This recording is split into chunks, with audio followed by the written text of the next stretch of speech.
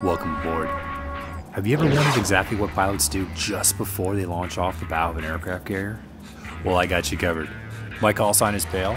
We're on the flight deck of the United States ship Theodore Roosevelt, aka CVN 71, aka the TR, the Rough Rider, or the Big Stick. And today, we're going to break down exactly what happens when we run up the throttles, wipe out the flight controls, and lastly, why we take our hand off the stick after the hand salute of the catapult stroke. Buckle up, it's gonna be fun, from the flight deck of an aircraft carrier.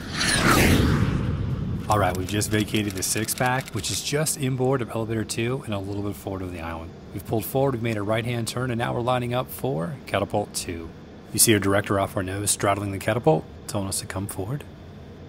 Coming forward, nice and slow. Coming forward. Coming forward. Forward, little check to the left. And stop. That hand signal means launch bar down. And now we're just waiting on the topside petty officer to hook up the holdback fitting to the nose gear. If you haven't done so already, now's a great time to hit the like button, subscribe, and make sure your notifications are turned on so you never miss a growler jam. Feel free to leave a comment. I'll try to read them all. Cheers. Alright, the trainee says spread your wings. Look left, look right. Wings coming down. Alright, we're coming forward now as we push our launch bar up the nose gear launch track towards the shuttle. Coming forward, and stop. Alright, my left hand goes up. Not a signature move. Just waiting on the AOs. It's time to arm the jet. Both hands go up, while an already below the wing arms to A-120 on the cheek station.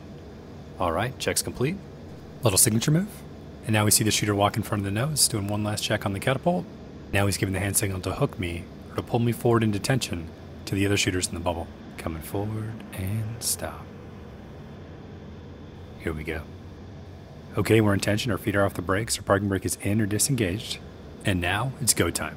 Step 1, run up the throttles. You see me push up both throttles to MRT, or 100% thrust. Stop tape. With both throttles at military rated power, we're looking down at the EFD, or engine and fuel display.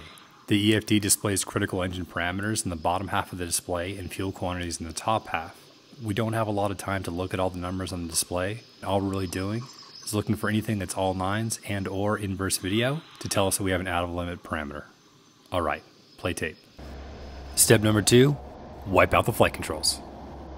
There's a lot going on here. Let's break it down. The Growler has 12 primary flight control surfaces, including leading edge flaps, trailing edge flaps, ailerons, twin rudders, horizontal stabilizers, and spoilers. So when we aggressively wipe out the stick, what we're doing is we're deflecting the flight controls fully in all directions. And we're giving the flight control system the opportunity to bit or built-in test itself and identify any faults. So right after I wiped out the flight controls, I looked at the FCS page, or the flight control system page on the right DDI. With no X's and no blends, the flight control system looks good, and we're ready to go. Let's push play. Time for step number 3, take your hand off the stick. Let's pause it right here. So you just saw me do 2 things, hand salute and then take my hand off the stick. Let's talk about why we do this. Immediately after the end of the catapult stroke, the aircraft, when it's all trimmed up and ready to go, will rotate to climb at 12 degrees AOA, or angle of attack.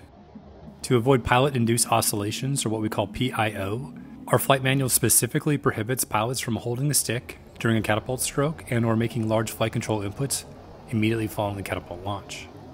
We're taught to stay off the controls, but to closely monitor the catapult sequence. If I were to hold onto the stick, there's a good chance that due to the rapid acceleration, I would accidentally pull back on the stick. Pulling back on the stick before the jet has the airspeed to fly will all but guarantee the jet will wind up in the drink right in front of the boat. In order to prevent that, we hand salute, then we put our head against the headrest, we hold the handrail, and we wait. Alright, let's get to it. Steps 1, 2, and 3 are complete, so we wait.